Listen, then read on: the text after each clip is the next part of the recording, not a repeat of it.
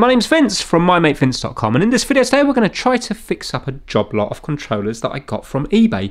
Got them for a very fair price, £28, just a little bit less for all of them, that's including postage, and they're down as PowerA Nintendo Switch controllers not working or parts only. Now these four are definitely Nintendo Switch, but this one's not. Unfortunately this one won't be able to be fixed because this is for the Xbox One and you need a separate dongle. So it is a wireless controller, but you need a dongle to plug it in. It doesn't sync directly to the Xbox. So I can't fix that because I haven't got the dongle. This one here, I cannot find any fault with whatsoever. Every feature on it is working, so I won't be doing anything with that one. And with these three here, luckily I have got faults. So this one here, we've got the L and the ZL not working. This one here, we have the ZR not working, and this one we have two sticky buttons, A and B. Although they work, they're not as responsive as these buttons here, so they need to be cleaned. So let's get them straight over to the blue mat and see if we can get them fixed up. So let's start with this one. So with this one, the L and the ZL button are not working. Everything else works. What's also nice on these controllers is that you can map buttons here. So let me just quickly show you how that works. If you hold this middle button down, you will see that this little light here will start flashing. And then if we want to, for example, map, click in on this stick here. Click in here, and then let's map that to this button. And now every time we press that button, you can see it's click in. And then again, we can map that button there. So hold this in here, and let's say if we want to map that to A, and then hit this button, you will now see that that becomes A. Quite nice. They actually feel like all right controllers. Quite light on this one because there's no battery or anything, and this is wired only. Right, so let's find out why these two buttons here are not working. So let's take it apart and see if it becomes obvious. Just got a load of crosshead screws at the back. So while I'm undoing these screws here, let's give a shout out to this video's sponsor, which of course is the MyMate Vince Massive. And this month the Massive consists of Operational 117, KitDigital.com, Kip Hakes, Max Rokotansky, Having Fun Repairs, Ellensburg Amplifier Repair and Service, Will Michaelis, Chris Seal, the MyMate Vince fan club over on Facebook, Dorian from Hoover Lux Restorations, Dr. Restoration, Mr. Directory, MediaSteamer.com, Draw a Motive Garage, and Rob Hughes. So big thanks to all them and all the Patreons that support these trying to fix videos. It's got a headphone jack on the bottom of this one as well. Right, okay, so what we've got here. These buttons here are not working and they're connected via a ribbon cable to here. Is the ribbon cable okay? Well, still seems to be attached on that side of the board there. Hard to tell on this side because it's so crushed up. Let's undo this board and then that will give us access to the joints, the solder joints on this cable.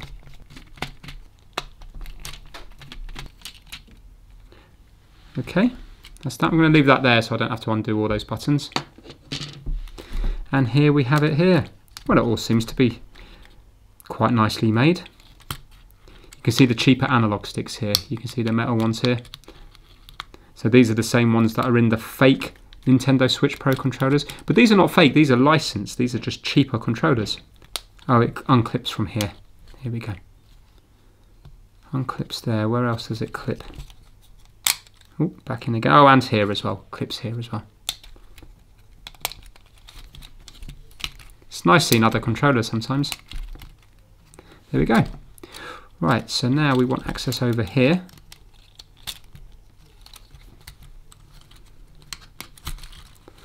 Pop that out. It's all coming apart very, very nicely. And that's just going to come out there. So we've got no response at all. Let's see if we can take this little board out. Yes, we can. Now let's see. Well, it's still connected up here. This might be an interesting one. Could it be just dirty contacts on here?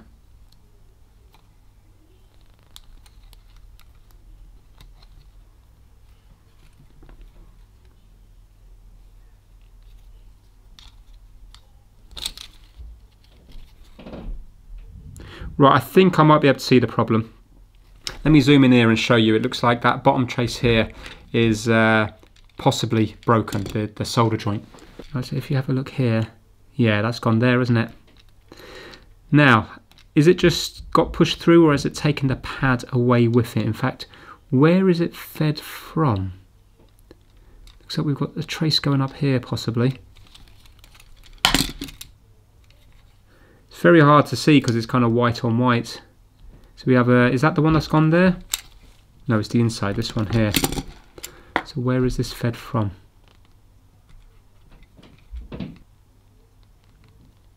I can't see. Would that be a ground? Let me get my multimeter. Yes, a ground. So it's just missing the ground, so that's why it's not working. So worst case scenario, even if it is broken, I can just move that wire to here. But let's just see if a solder, well actually look, we know that it's okay from here. So even if it's ripped on the other side, as long as I can get solder at this side, it's going to work fine. So let's just try to resolder it this side here. Let's take that stick off there and let's see what happens when we reflow these.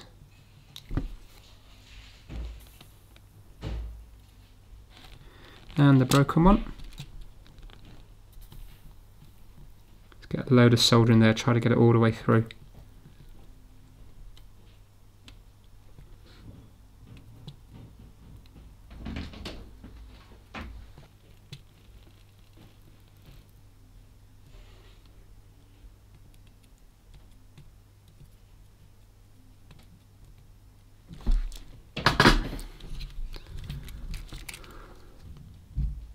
No, it don't want to go through, does it? Right, I'm going to solder up this side then. Now the tip I've got is quite big, so it's probably going to melt a little bit of this cable, but it won't matter.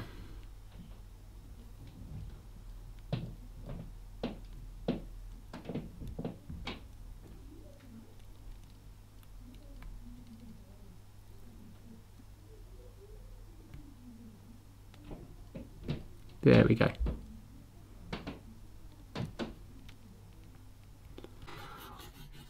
You know what, I'm going to try to get a little bit of solder just in this side here. Can you see? It looks like there's a tiny little gap just in this bit. I'm just going to put a tiny little bit in just here, up here.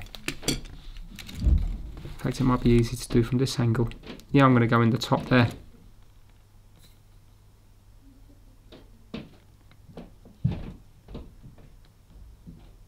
There we go.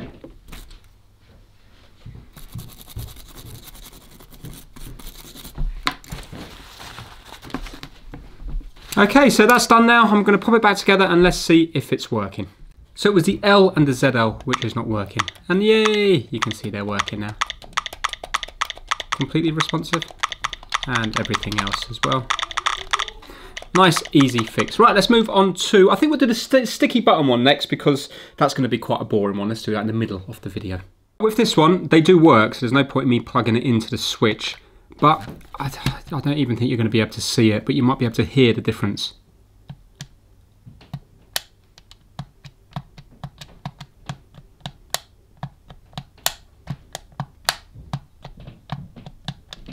They just don't feel as loose as the X and the Y, but do you know what? Even from just repeatedly hitting them now, I can already feel they're loosening up. Probably don't need to take this one apart. I could probably just clean it here with some IPA, but let's just quickly, there's only 1, 2, 3, 4, 5, 6, 7, there's only 7 screws at the back. Let's just quickly take it apart, and then we know we can properly clean it, and also we might see some other damage. Right, I can already see a load of crust has just come out of that bottom one there. So maybe something was spilt on this one.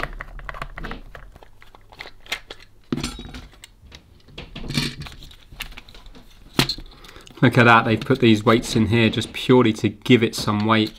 These controllers don't have rumble. Look at that, to make it feel higher quality.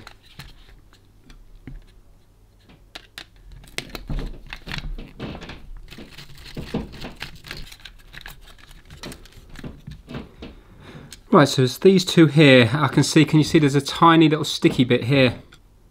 Yeah, I think something's been spilt on here. Let's give it a clean with IPA. And also, yeah, there. Can you see that there? That's it there. Let's pop these out.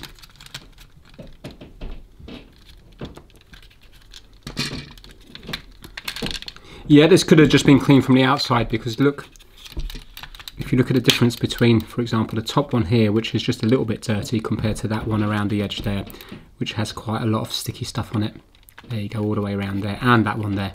So that's the reason these two were sticky. So although I couldn't really show you it, you can now see what was causing it.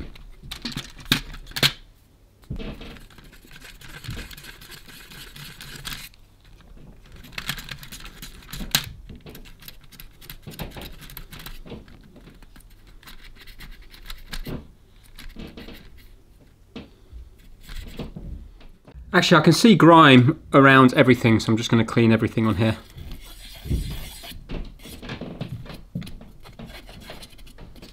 Nice and clean again. Now let's do the buttons. Do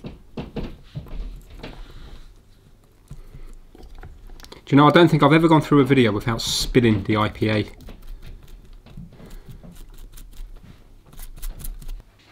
Yeah, look at that all the way around there.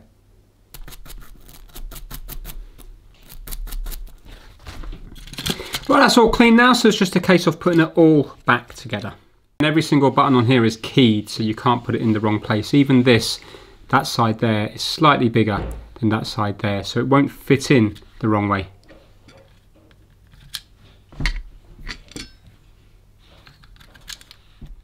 Now, I've noticed on fake controllers that also use similar sticks to these, that often these are not soldered on. Now, I know they don't need to be, but the thing is, the only thing that's soldered on are basically the potentiometers and the click button. And even the click button, can you see they've only gone onto 2 pads here. So there's a lot more chance of that failing, because if they went onto all 4 pads, then if this one here broke, then this one or this one would take, I presume it would be this one would take over. Yeah, let me just double check that. I think I'm going to solder them all up.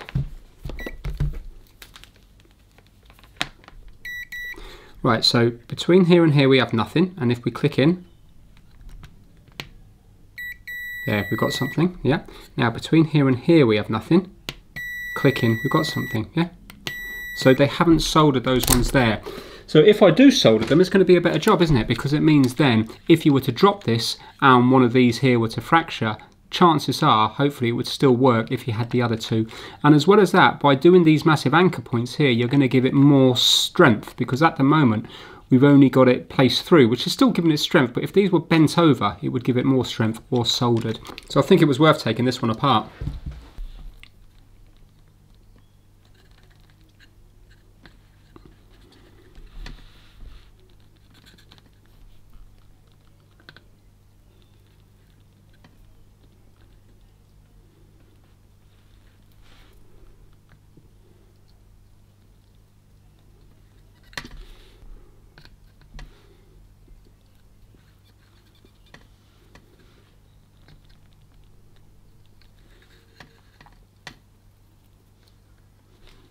Now, I believe these controllers cost £20 from places like Argos in the UK.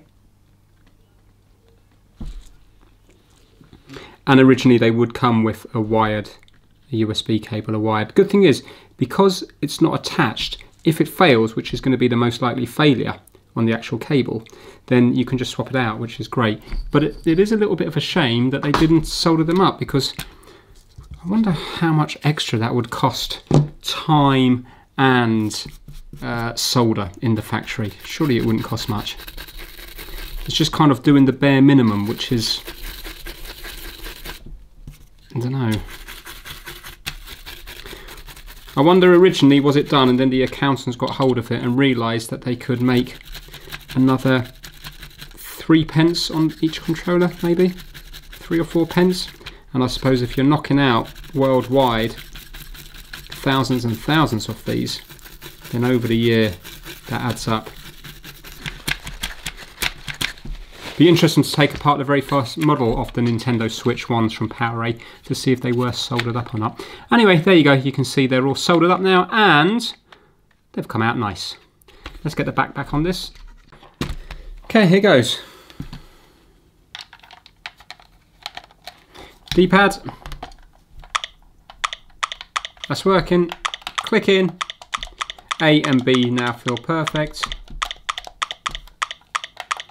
And great thing about the Nintendo Switch is it makes it so easy to be able to also do the stick drift as well. Just click in and you can see here that there is no stick drift. If it was a circle, you know you've got a bit of stick drift, and often you can actually see it moving like that. Right, let's move on to the final controller. Now on this one here, we've got the ZR not working, so this one here. So if you have a look, everything else works, but yet when it comes to this one here, nothing. So let's have a look, see why ZR is not working. Now this one is a wireless one. And it's got the same setup at the back where you can do other button presses on these two buttons here. Now I believe these ones are slightly more expensive. I think the equivalent looks to be about £40, so £20 less than the real controller.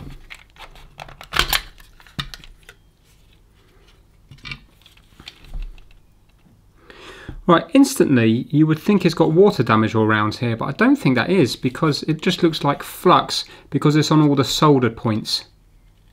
Everywhere that's solder you have that there. So I don't think that is water damage.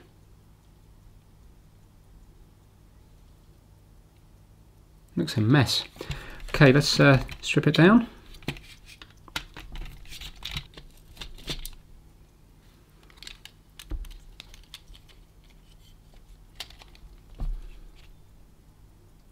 Yeah, there's no sign of any water damage on this side here. Oh, so it's this one here which is not working. So let's have a look at the cable. Let's see if it's the same thing wrong that was wrong with the other one. So it's this one.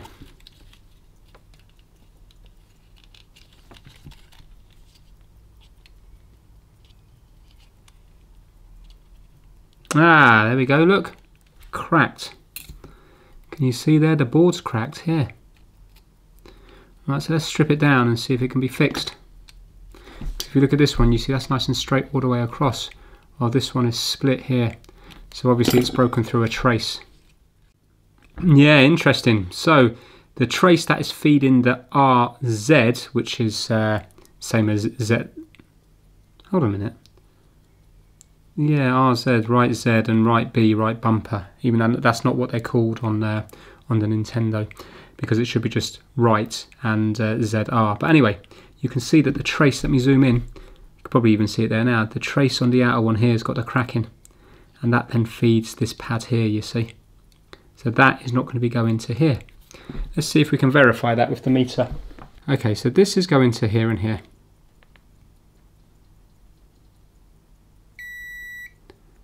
And there, but not there and there, okay? And not here. Fine.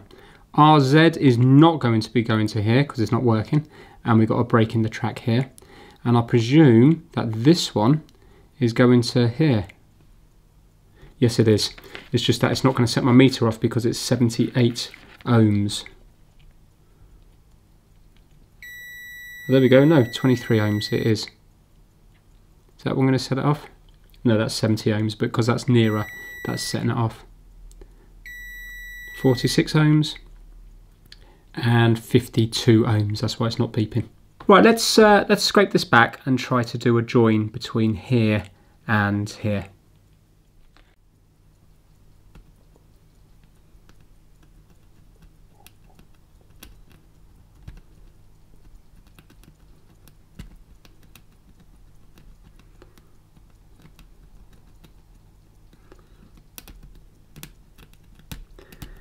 As well as that, I'm going to run the wire, but I think I'm going to try to just jumper it with solder or just on this bit here.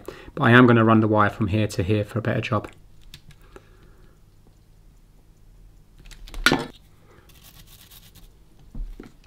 Just going to clean the tip of my iron with some of this solder cleaner.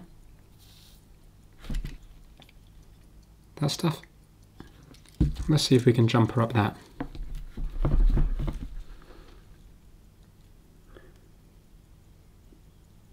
I'm not going to use flux on here because I think I have more chance of jumpering it without flux.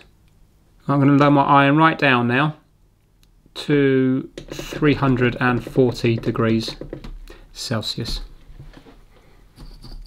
Because hopefully then it won't melt so quick and I'll be able to flow it over.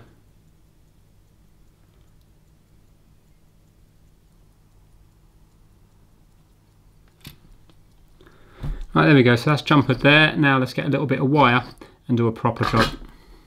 Right, I've got a little bit of Cat 5 or Cat 6 wire here. I think this one's Cat 5E.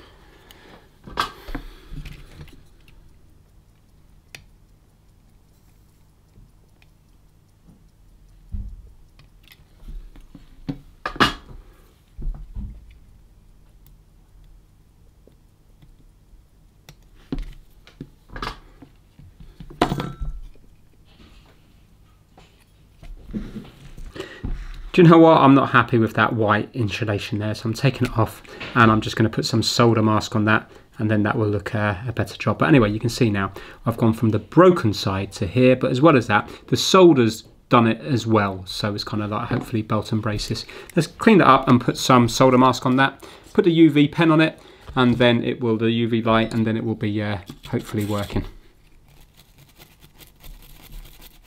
So I'm just putting on some UV curing solder mask.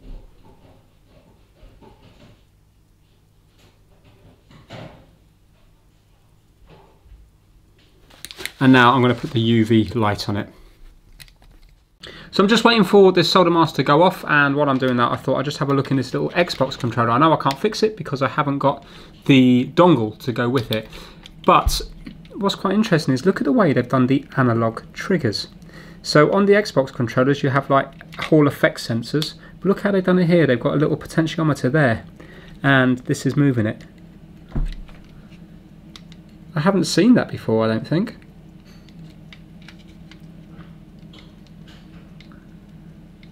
Anyway, interesting. What I'm going to do is, because this board is broken, there's a good chance of that top one breaking as well eventually, maybe if it was dropped again. But to be fair, if the other side's dropped, the same thing's going to happen on the other side. You're going to get a crack. But I am just going to put some super glue down into it just to try to give it a little bit of strength, and then spray the super glue activator so it goes off quick. Epoxy would be a much better job. I'm just worried that if I put epoxy, it's going to blob up, and then these buttons might be too far up, and then they might be getting pressed all the time even without the user pressing the button. So it's not really going to make much difference at all, but even if it just gives it a tiny bit of extra strength, it's probably better than nothing there at all.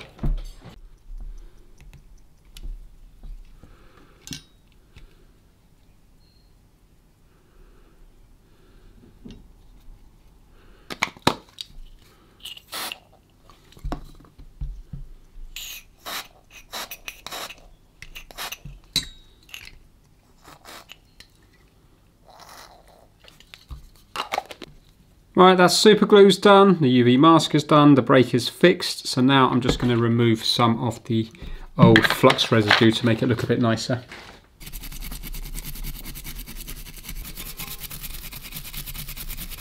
And like the last one, let's solder up these missing anchor points.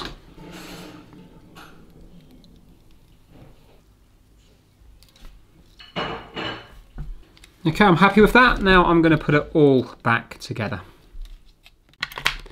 and see now if the ZR is working. Yeah, here we go. ZR.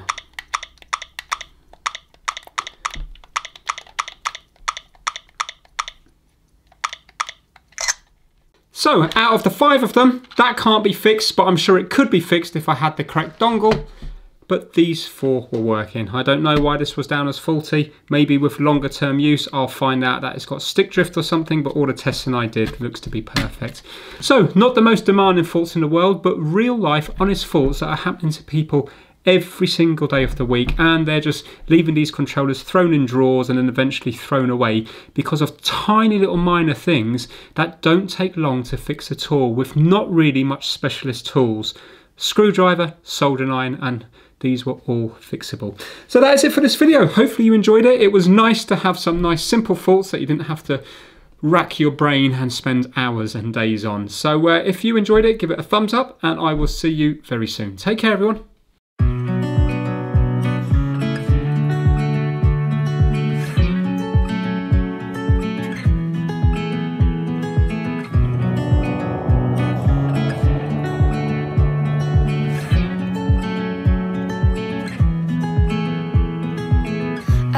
I've been here before, familiar with the view. This ain't nothing new. And every time that you walk through the door,